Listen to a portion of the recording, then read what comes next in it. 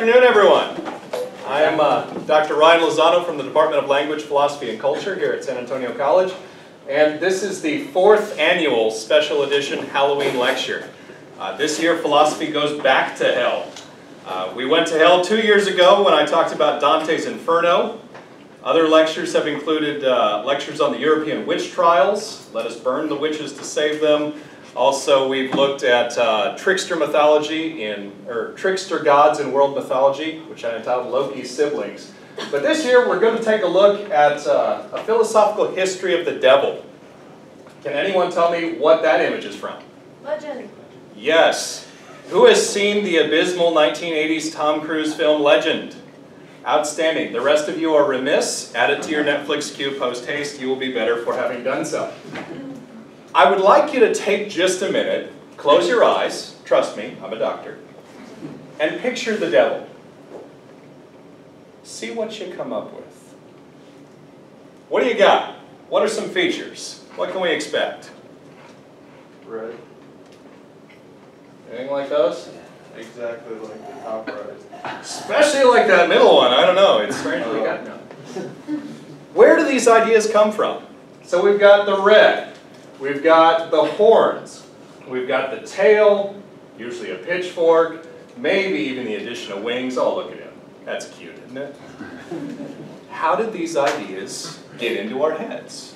When we think of the devil, what exactly is it that we pick up on? What is it that we key into? And where do those ideas come from? We are all predominantly in a Western understanding of Satan. And so when we think about this, regardless of our religious tradition or lack thereof, we are kind of the inheritors of this tradition of looking at this. We're going through about 2 millennia of Western theology, literature, both big and little t tradition within the churches, and it's really kind of hard to avoid. The devil is always going to have certain characteristics when he's depicted. They're more or less the same. Let's take a look here. We've got Elizabeth Hurley in Bedazzled. We've got Alan Cumming in Bob, the Devil and God, Dan Castellaneta in Futurama, Trey Parker, one of the most familiar ones to us in South Park, Viggo Mortensen, pre-Lord of the Rings in The Prophecy. If you haven't seen The Prophecy, you need to pick that one up too. Tim Curry as the Lord of Darkness in Legend. We've got Al Pacino in The Devil's Advocate, Harvey Stevens in Omen, and the rest of the Damien movies. And we have Rosalinda Celentano in The Passion of the Christ as kind of that most recent sort of androgynous and doubly evil version of the devil.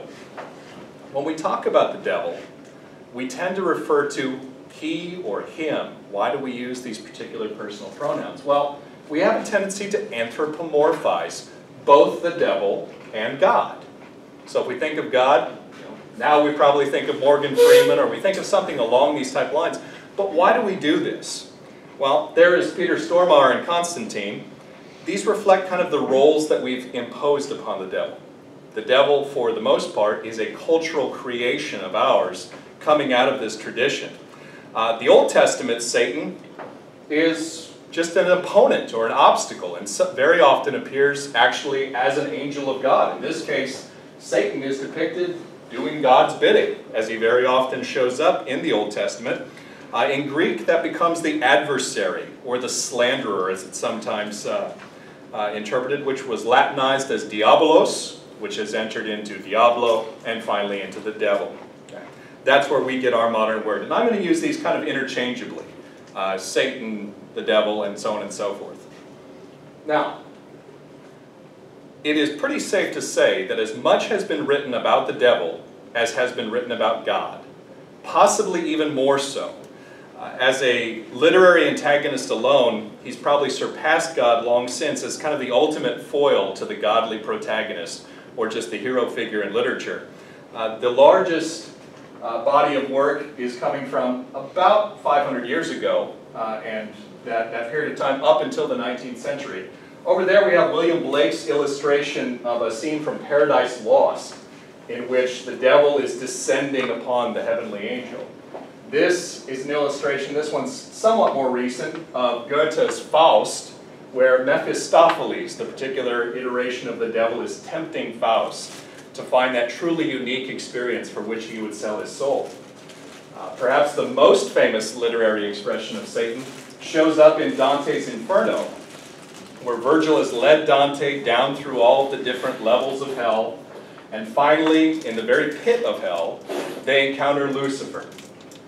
And Lucifer has 3 heads with 3 mouths, and he is forever chewing on, and here's a color illustration of that from a little bit later, Judas, the betrayer of Christ in the middle, Brutus, over here, the betrayer of Caesar. Et tu, Brute, yes, and Cassius, one of Brutus's collaborators in killing Caesar. Interestingly enough, if we fast forward to Soren Kierkegaard, we find Brutus cast now as a tragic hero, and not as the ultimate betrayer. But the character of Lucifer more or less remains unchanged throughout all of these. In the largest medieval manuscript ever written, both literally and figuratively, a book we call the Codex Gigas. It's a Latin term that implies just great big book, is basically what it is. And it is indeed that. The book is about 3.5 feet from top to bottom. The book weighs 165 pounds and has several hundred vellum pages comprising it. This is a nearly perfect, flawless copy of the Old and New Testament, but interestingly, interspersed with that is a collection of metaphysical knowledge, folklore, folk remedies, and so on. And it's thought that this was either inspired by, devoted to, or perhaps even penned by Satan himself.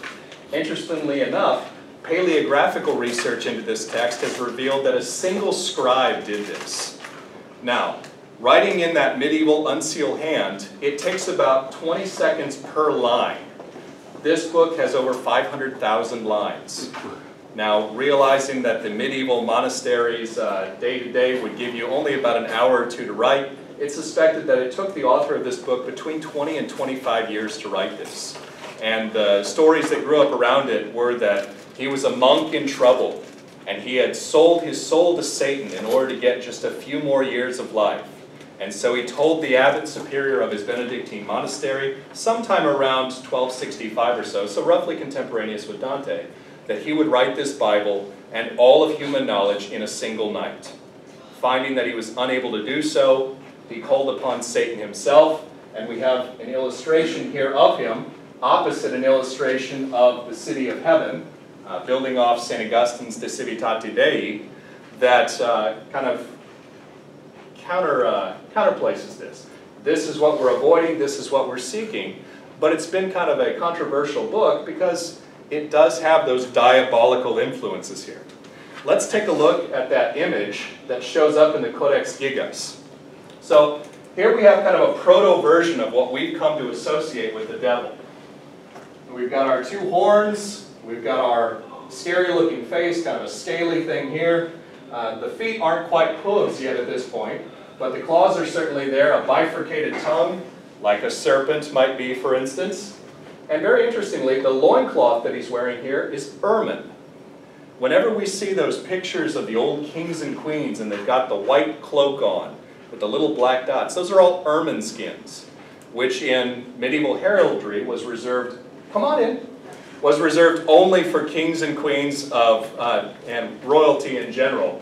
And so this has kind of been looked at as, is Satan wearing this as what essentially is a diaper out of disparaging those kings and queens, or is this to show that they're lower on his respective totem pole and so on? But this image, 13th century image, is nothing new to the world. The Christians that, for our purposes, more or less invented the devil at this time, are taking something ready at hand, the god Pan. A very familiar theme in Greco-Roman mythology. We have the horns, we have the hooves, and so on, and these have transitioned nicely into what we now think of as the devil. Specifically, they transitioned into the form of Baphomet, one of the many iterations of Satan himself, whether it's Beelzebub, the Lord of the Flies, Mephistopheles, as we saw in Faust, Baphomet, and so on and so forth, where we've got those elements, plus the wings of the fallen angel, the breasts of the nurturer. There are the hooves down there. This is the statue that's being proposed. I think it's Tulsa. Tulsa, Oklahoma, to go alongside the Ten Commandments as the Satanist monument. So we got the cute little kids looking up to old Baphomet there. This is an ancient, ancient image that has come full circle into modern times. We've taken mythology and we've co-opted it more for our own use. Okay? Now, in 1942, the poet W.H. Auden, right over there, is supposed to have asked a group of Sunday school children, "Do you know what the devil looks like?" And he said, "The devil looks like me." And he might have been right. In this sense, this is perhaps the best understanding of what we now have when we think of the devil or diabolical type influences. The devil as a metaphor is kind of our modern understanding of this.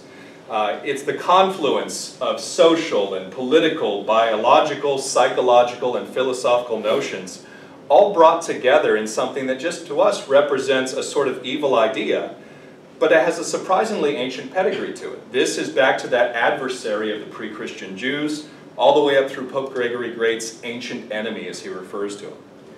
In the Western world, Satan almost exclusively is described as what he's not, and rather than what he is, almost always in negative terms. And we owe that particular legacy to St. Augustine, who's depicted here conversing with one of the devils. St. Augustine described evil very much like physics describes cold. In physics, the further away you move from the source of heat, the colder something is going to become. In this case, the further we move away from the source of good, that is God, the more evil that we're liable to become. And so we have this almost negative understanding of what the devil is.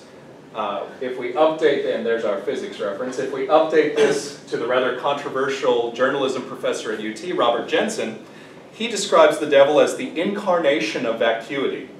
That is to say, the earthly presence of an infinite absence. And so kind of carrying forward Augustine. The poet Auden himself had said that the devil has no positive existence, but is just a recurrent state of fear, faithlessness, and hate. So again, we have the absence of things like confidence, faith, and love. All those things that we typically associate in the Western world with that ethical monotheistic God, be it of the Jews, of the Christians, of the Muslims, or what have you. What about the problem of evil? How do we explain that one? That's a biggie.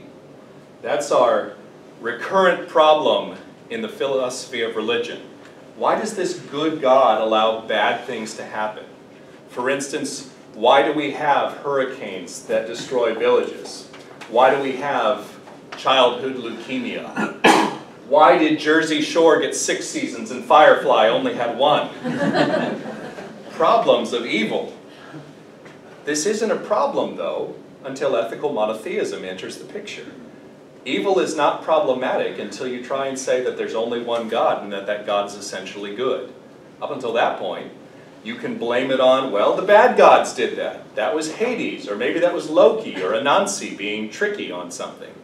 As soon as we posit a good God, now we've got to say that that God has either created the evil himself, allows it to exist, or otherwise has just not gotten around to it quite yet, all of which are really problematical. And so we've taken what is a remarkably Zoroastrian or bitheistic or dualistic approach, we've given God a counterpart.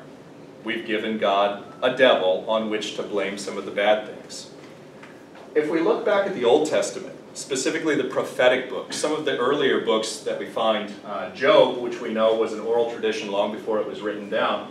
Here we have another William Blake illustration of Satan pouring the plagues onto Job. The story, if you're not familiar with it, was Job was a very godly man, a very righteous and faithful man, and God and Satan are observing his behavior, and they're having a discussion between the two of them. And Satan says, let me test his faith. Let me see how much he really believes, and if he's really faithful to you. And God essentially says, go for it. Do your worst. Test him. Come on in, guys. Test him however you like. There's a particularly telling version in Isaiah chapter 45, verse 7. God says, I form the light and create darkness. Uh-oh. Is God now taking credit for the bad stuff too? I make peace and create evil. I, the Lord, do all of these things. Satan in the Old Testament is very often cast as an obedient servant of God rather than an adversary. In fact, there's our Greek word diabolos, that adversary or opponent. In the Hebrew, and I've added here the diacritical marks to show us that there's a long A sound, this is Satan. Those three letters, as they're put together, just means adversary, and that's not the enemy of God in Job. That's the obedient angel that's sent to test the righteous Job. He's working for God. In Numbers, Satan is the angel who blocks the path of Balaam, a non-Israelite prophet, whose journey God has forbidden. And so again, we have this as the agent working for rather than the adversary of. In Chronicles, Satan, here actually named and personified, is the one who inspires King David to evilly enact a census and count the Israelites. The book of Enoch, which is not part of the accepted canon, but has had a great deal of influence in our culture. Has anyone seen that movie, Noah, from last year?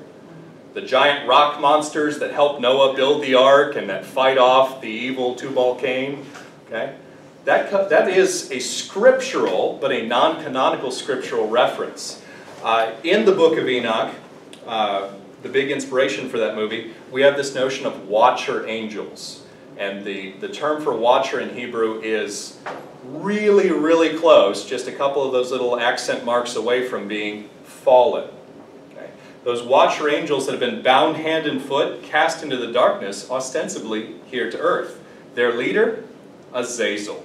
That shows up in the movie. The name Azazel is one of those, along with Beelzebub, Mephistopheles, and so on, that we ascribe to the devil. We see that most currently in Islamic mythology. Azazel shows up as one of the characters of Satan. A similar story, this one a little more familiar to us, was recorded of St. John of Patmos in about 90 AD or thereabouts. And we have a war in heaven in which St. Michael overcomes Lucifer, the light bringer, and casts him down. That didn't go as he hoped. Where does he cast him down to? It's not to hell. He gets sent here. If you remember the Kevin Smith movie from several years ago, Dogma, remember the ultimate punishment isn't hell, it's, where do they get sent? Earth. Earth. Yeah, specifically, wasn't it like Detroit or something? That would be punishment. Oh yeah, they're sent to Wisconsin. That would be just about as bad. Now, this book comes down to us now as part of the accepted canon. In fact, the very last canonical book, Revelation. Satan is on earth, according to this. Now, when the Creator gets cast as benevolent, and we've all of a sudden got a very good God, now evil is a problem, as I mentioned earlier. This is closer to the end of the Old Testament, as we're entering that kind of Essene or prophetic apocalyptic age, right before the New Testament takes over, and they tend to emphasize that. It reaches its high point in Christ's confrontations with Satan that appears in the Gospels, where he's tempted at various times either to give up the mission, to more or less sell out God and his apostles, and so on and so forth. In Luke, specifically in the 10th chapter, Jesus relates having seen Satan as lightning fall from heaven. Where does lightning strike? Again on the earth, and thought of as a murderer from the beginning in John chapter 8. Paul calls the devil the god of this world, earth, in 2 Corinthians, and urges his readers to put on the whole armor of God against him in Ephesians. In 1 John, specifically in the 3rd chapter, we're told that the whole purpose of Jesus' coming is to destroy the works of the devil. By the time we get to the earliest Gospel of Mark, the first thing Jesus does following his baptism by John is resist the temptations of Satan in the wilderness. And I just love that. So now we have Satan recast from the adversary to the servant to the tempter. And this is a theme that carries forward throughout the New Testament, and it carries in more or less to our own age. We find moral evils, mass murders and so on, and natural evils, hurricanes. Eventually Satan comes to be found in both. We sometimes think of the tempting of Eve as a satanic influence, but if you read the text in Genesis carefully, Satan doesn't get mentioned at all. We find there that cunning serpent, in that case with a human head. Down here, The serpent is kind of coiled around the back and around the feet, but it never says Satan. Over here, we've got a really weird idea of a serpent, kind of the Gila monster, Komodo dragon sort of serpent, I suppose. But it's not until very much later, until the 14th century, when John Wycliffe, sometimes called the Morning Star, the very first guy to try and translate the Bible from the Vulgate into English, refers to the snake now as this satanic personification in the form of the serpent. If we move forward in the West, we find Martin Luther thinking in a very Augustinian way in his commentary on Galatians. He tells us, Satan reigns over the whole world as his domain, fills the air with ignorance, contempt, hatred, and disobedience to God. In this devil's kingdom we live. Being a creation of God, though, on an Augustinian account, Satan's actions too ultimately must always lead to good outcomes, either in this world or in the next. It's unsatisfyingly left there because we don't really get any finality on this. In Milton, the illustration on the right comes from William Blake's watercolor of Milton. We find Satan's evil as ultimately bringing this world into infinite goodness. And so he's pictured there with the orb of the kingdom and the scepter over which to rule. Rule where? Rule this earth. The devil was clearly a source of heresies, inherent in the Protestant sects as far as the Roman Catholics were concerned, right after the Protestant Reformations, and in league with the Pope as the head of the church. And so here's some modern Protestant propaganda tying the Romans to ignoring the Bible, working in league with Satan, fulfilling Revelation and apocalyptic prophecies, and so on and so forth. And the Romans were just as quick to accuse Protestants of having diabolical purposes or motives in this. As we enter the Puritan era, appropriate since we're coming up on Thanksgiving, those wonderful ancient American traditions of eating turkey and killing natives, we find the Puritans thinking of the devil as kind of God's hangman. Now, historically, the hangman was the guy doing the job that nobody else wanted to do, but nonetheless needed to be done. We've got to execute these people, and so we find that guy that really kind of enjoys his work, and we allow him to do that, taking delight in the suffering that he causes, but ultimately still serving God's beneficence, taking out the trash, as it were. Satan stays the enemy of God's purpose, but is still, this many thousands of years later, acting as their agent. What about images of hell? This is the one that, culturally at least, is probably most familiar to us as inheritors of the Western literary tradition. This is Dante's depiction of hell. And when we talk about the several rings of hell, I think meetings are somewhere in here. Okay. Traffic falls down here a little ways. Why isn't the devil ever shown suffering? The devil actually seems to be kind of enjoying himself in all the depictions that we see of hell. He's still the greatest sinner, still eternally damned, but this again gives us that idea of that hangman phenomenon. We have someone that enjoys their work that's being placed in that. We explain that by saying the damned continue to suffer even in the afterlife, and who better to administer that suffering than Satan and company? The idea of contrapasso enters Dante, and this is the punishment aspect of hell. And in Dante is where we see it best, or at least better than anywhere else. Very similar to the idea of karma. What goes around comes around. Life's not a bitch till you're a bitch first. Okay. In Dante we have the fortune tellers who claim to be able to see the future, and their heads have been turned backwards. So they have to walk backwards everywhere they go because they can no longer see the future. We have the characters of Ugolino and Ruggieri, forever gnawing on one another, struggling in death as they did in life. If we update this theme to modern literature and cinema, we have the character of Viserys Targaryen in George R.R. Martin's Game of Thrones series, given the golden crown that he so badly wanted from Khal Drogo as he gets the molten gold poured over his head. Sorry, spoiler alert. Okay. But we find a bit of comfort in this idea of sinners getting what they hubristically think they've got coming to them, especially if we look around and we see bad people seeming to enjoy living rather good lives. Bunyan, the guy who had written The Pilgrim's Progress, relates the story of the life and death of Mr. Badman. I know, not a terribly original name for the guy. Where the eponymous anti-hero closes his eyes one moment and opens them in hell, not unlike the rich man in Luke 16:22, where you live the good life and the idea of punishment is eventual, but not necessarily temporal. Another tradition has Satan being the embodiment of hell in and of himself. When Mephistopheles appears to Dr. Faustus in Christopher Marlowe's play, the first question Faustus has for him isn't one of shock or surprise, but how did you escape from hell? And Satan very casually replies to his inquiry, this is hell, nor am I out of it.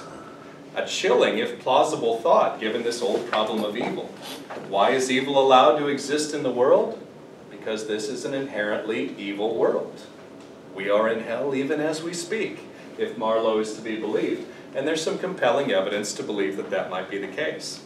By the time we update this to the 1940s, in Sartre qui clos, that is to say no exit, now it goes from being hell on earth to us who inhabit it. Hell is other people, something we can understand easily in the midst of rush hour traffic or while we're watching the evening news. Hell can even be a state of mind, or the mind itself. The best literary depiction of this, I think, is in Melville's depiction of the cursed Captain Ahab, bent on his revenge. Here, let me read to you this phrase from Moby Dick. Ahab carried hell in himself, from which forked flames and lightning shot up, and accursed fiends beckoned him to lead down among them. What better depiction of the hell that we're used to in the Western tradition than the one that Ahab brings to the readers of Melville? Ambrose Bierce would later, in his Devil's Dictionary, which is a delightful read if you can get a copy of it, says each of us have our own secret and personal hell. We take our hell with us. Now we kind of look back at these past eras, the classical and the medieval, and we view those beliefs as just being ignorant. If she weighs the same as a duck, she must be a witch. Great reference to Monty Python. And we're inclined to dismiss it out of hand, but it's important to realize that like a great many of our own cultural assumptions, including the ones that we make today, he was simply another part of a perceived reality of their worldview. Any understanding of the pre-modern world is almost always going to be a religious one, just because of the way things were in those times. We simply view it as superstition, but they were viewed then and accepted as matters of fact, not as a superstitious leap. As early as the writings of Goethe and Shelley actually writes a fairly lengthy and very good essay on the devil, we start to see a bit of amusement creeping into the writings. We start to see them viewed not necessarily as matters of fact, but we start to see little tinges of, could this possibly be relegated to a superstition, and should it rather be entered into the dustbins of failed theory than accepted as scientifically verifiable things? Today, we're most likely to take the position of Thomas Henry Huxley, his day's Wolverine, when he describes our biology rather than our sins as the root explanation of our wickedness. When we find evil in the world, we ought not look to religious reasons, but how are we made? If we go back as far as Hobbes, we're inherently selfish creatures.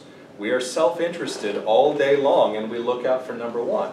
How we fulfill those desires is a biological question, not necessarily a theological one. And the antidote prescribed by Huxley is moral education, an approach that further pushes the devil from matter-of-fact inclusion in our daily lives as a religious reality.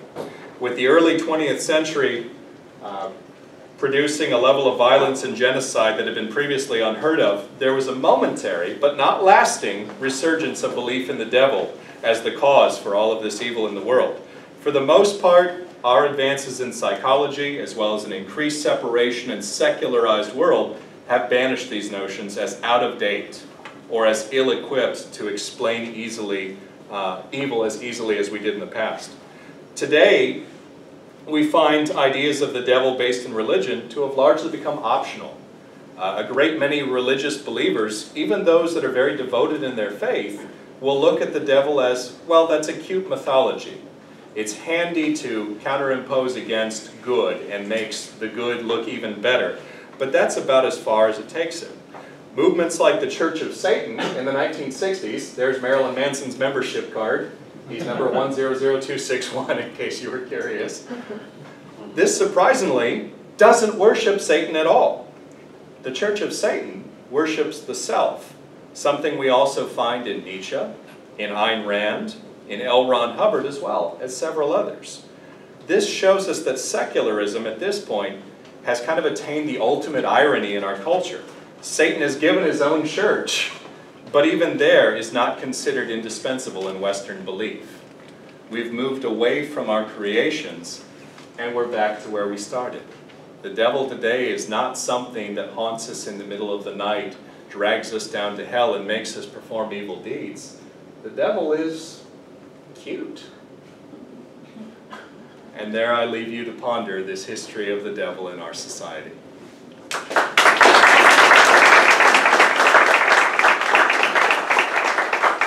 I'd be happy to try and answer any questions that you may have about this.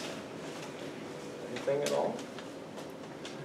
There is just a fascinating body of literature that attends all of this. Like I said, just as a key theme, the devil has enticed our imagination since the beginning of writing.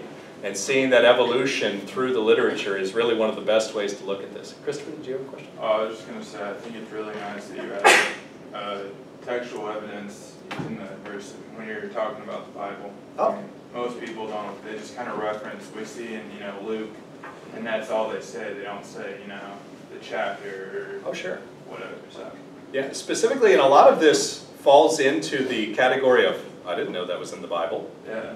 When we look at Numbers and we look at Job and we look at Isaiah, and we don't see the devil as we're used to him culturally being depicted. We see him as one of the boys helping out God. How are we to reconcile ourselves with that given the cultural picture that we're given? And that puts us in kind of an awkward position sometimes religiously. Other questions? Yes, sir. Is it your sense that belief in a literal devil is waning among Christians, or is that not something that you come across? I think so. Given the resurgence of some of the evangelical movements and the Pentecostal movements, it sort of makes it difficult to gauge. I think in some of those, and granted I'm generalizing here, but in some of those I think you're much more likely to see a very literal understanding of an actual devil at work. But I think generally within mainstream Christianity, your average church-going Christian I don't think is really going to take the idea of the devil particularly seriously today. Unless you're a Supreme Court judge. Yes, unless you're a Supreme Court justice.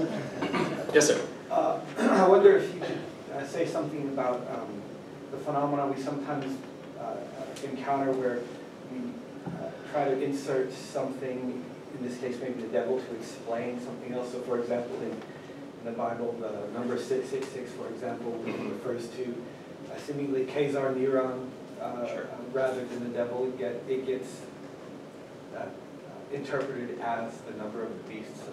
Yeah. Well, we have a natural, I think, on a species level, need to know. Otherwise, we wouldn't be philosophers.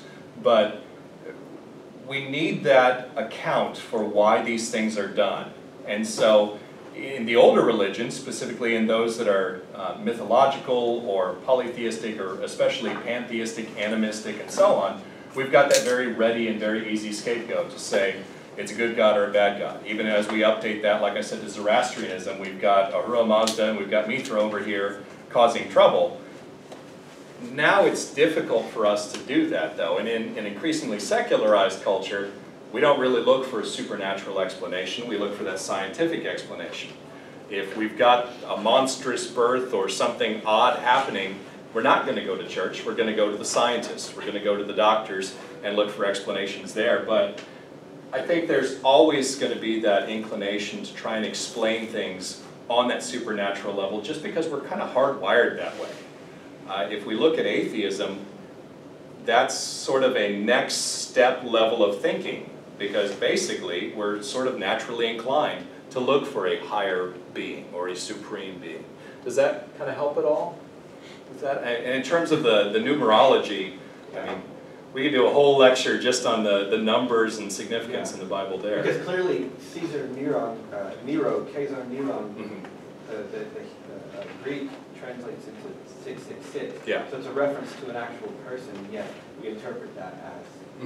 Well, and that has overlaps with the identifying with the Caesars, kind of like we identify the whore of Babylon as she appears. She, again, that anthropomorphism in Revelation and so on, is we like to attach it to things that are familiar to us. And I think having that set reference point, he's almost, it's a security blanket for us more than anything else, I think, rather than something to be taken literally. Other questions? Well, yes, sir. I'm just curious about the role of Satan or the devil in Islam, because I don't know a lot about it. You know, when Muhammad first, does he mention them? Very little. Specifically, or yeah? Very little, and it shows up not so much in Quranic belief, but as sort of, particularly within Sufism, within the mysticism that's sort of risen out of that. And again, that focuses, there is some mention of shaitan and of Satan. That's the Arabic that we saw.